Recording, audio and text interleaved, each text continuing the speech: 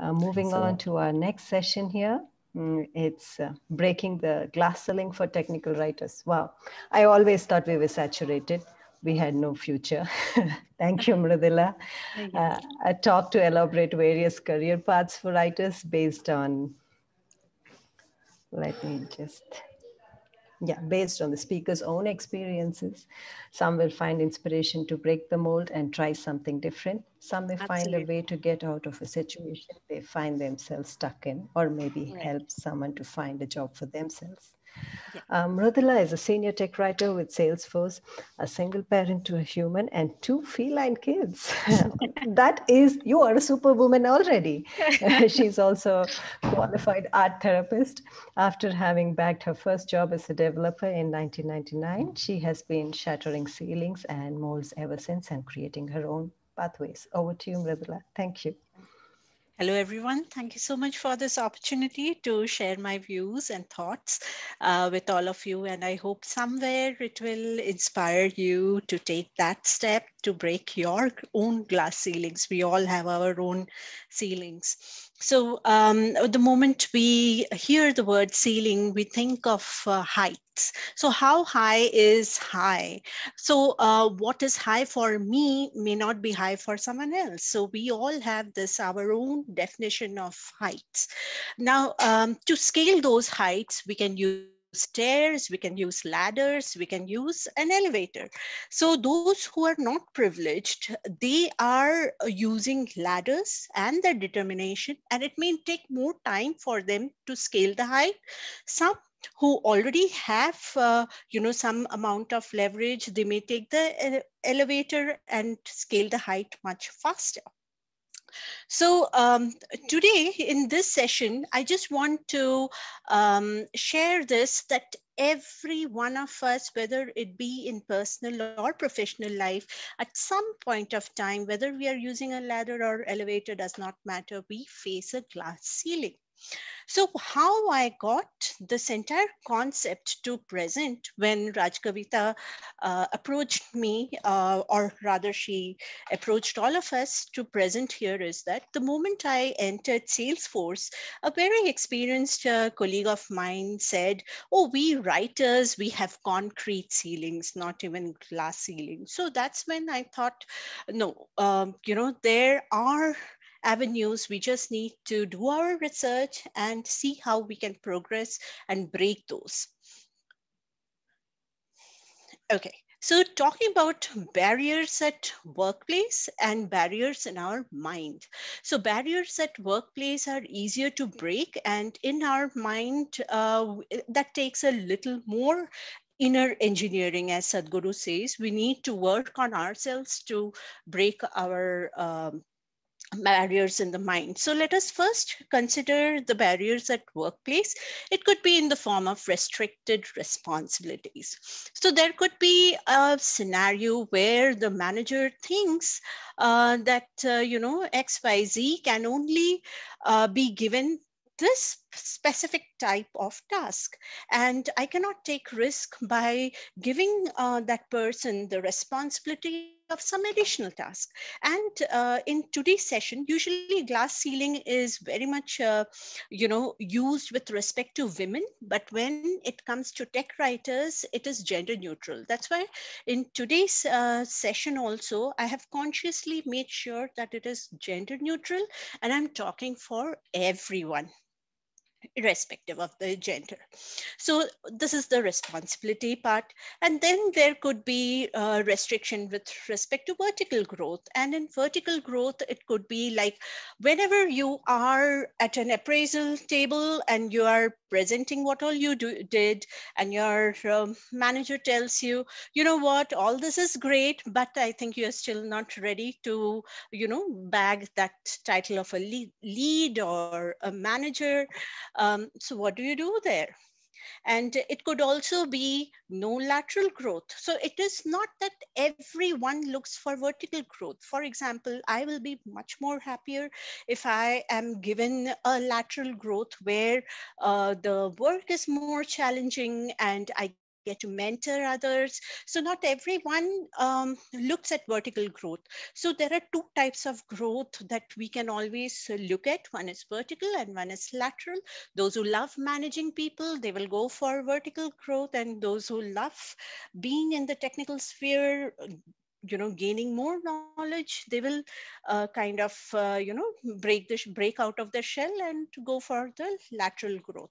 And what kind of things can be barriers in our mind? Self doubt. And I myself am victim, not victim, but I myself have a lot of self doubt. So there is this community of writers who have been asking me to take a session for them, and I just could not come up with a topic because I just feel I'm not good enough at anything. And that is a combination of self imposter syndrome also, because everyone at work is telling, oh, you're doing a fabulous job, but you feel really, I don't think I'm yet there. I think XYZ is much better than me. So these are all ceilings. These are the things we need to shatter.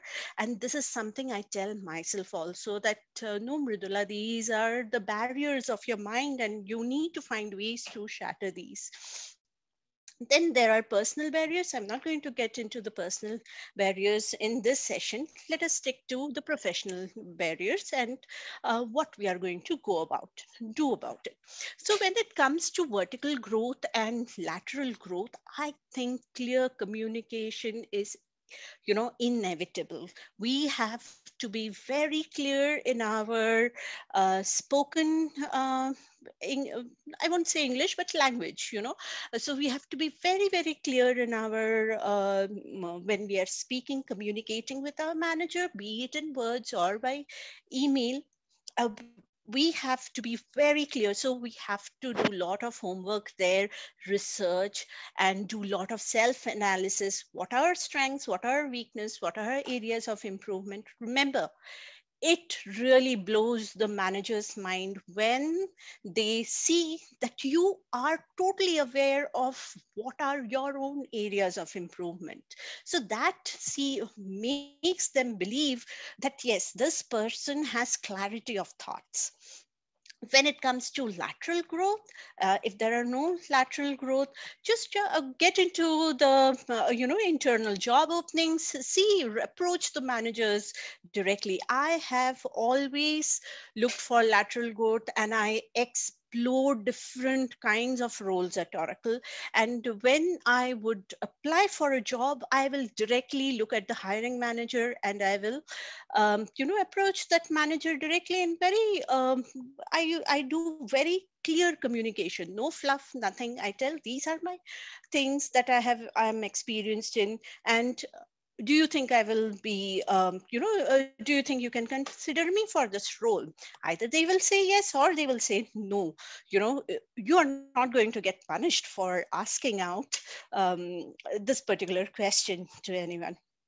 So these are some of the things and ways we really have to get over our inhibitants. That inhibition is something that really holds us back, I would say 80 to 90% of the time. Fear of failure, these are the things. And fear of failure comes even when we are trying to ask, our manager for that hike, for that promotion. The fear of failure is also fear of rejection. So these are all kind of barriers in our mind. And you can see it as barriers at workplace. Sometimes, as they say, you don't leave your company, you love your company, but the team is just not working for you. The manager has different priorities, it doesn't align with yours. Start looking out. Don't let the quality of your work go down. The moment you feel that I am totally down on Mondays, oh my god, this Monday blues is killing me, that is your signal to look for better opportunities. And there is no harm in that. You your mind, your body will start giving you signals that it is time to move on, and you should hear that. And don't be impulsive when you're changing the job. Be very calculative, do your research on the companies that you want to join, give the interviews and see what is the culture, how the interviewer is behaving with you, how is the HR. Do a very calculated move when you're switching jobs. So this is one way to overcome barriers at workplace, to look for growth. And growth could be in terms of finance, in terms of knowledge, in terms of personal growth. So how is the workspace changing for writers? Now, I have about 25 years of experience in various fields, not only to tech writing. Now, when I was a developer and I was writing, there were no tech writers with whom we were discussing our projects. But that scenario has changed. I have worked with Oracle and now I'm working with Salesforce. I'm in my notice period. I'm going to join a great DevOps company called Copado. But what I'm trying to get at is that we all are into agile, you know, and in agile we all work together. So it is no longer that scenario, at least not in the bigger organization or any organization that follows agile. In case your team is not following agile, it is time to talk to your manager and see how agile can be implemented. I'll tell you why. Because in agile, the way we work is that in each and every scrum calls, in sprints, we will have different departments coming together on the same call. It will include the writers, testers, product managers, and of course the development team. So it is a very, very collaborative atmosphere now, and writers must leverage that. How can the writers leverage that? Look at the opportunities. You are interacting with developers, testers, product managers, and there are the opportunities right in front of you. So if technical roles, see, always remember, we writers have superpowers because we get this bird's eye view of the entire product. Look at the developers. They are only developing their own thing, their own part. You know, they're restricted to a particular part. Look at the product managers. They're, dealing with one product. Look at the testers. Again, a specific area of the product. But we writers have a bird's eye view of the entire thing.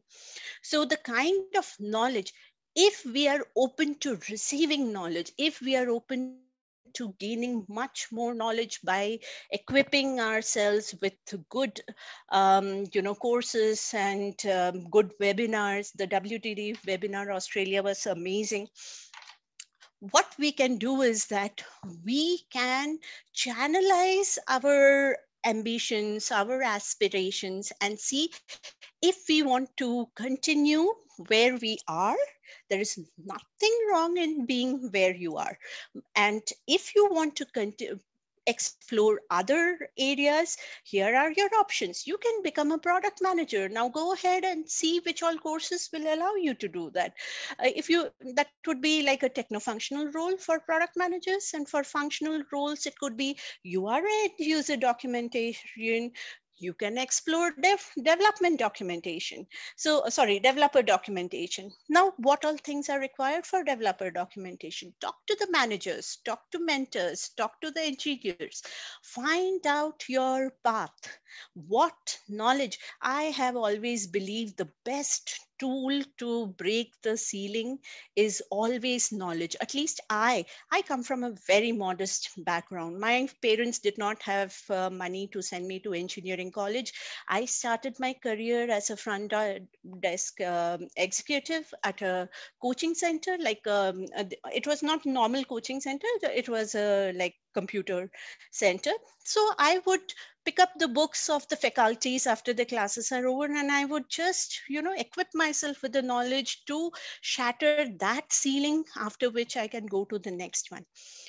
So these are some of the roles that we can look at: product manager, testers. You just don't have to think that I'm a writer, I cannot do that.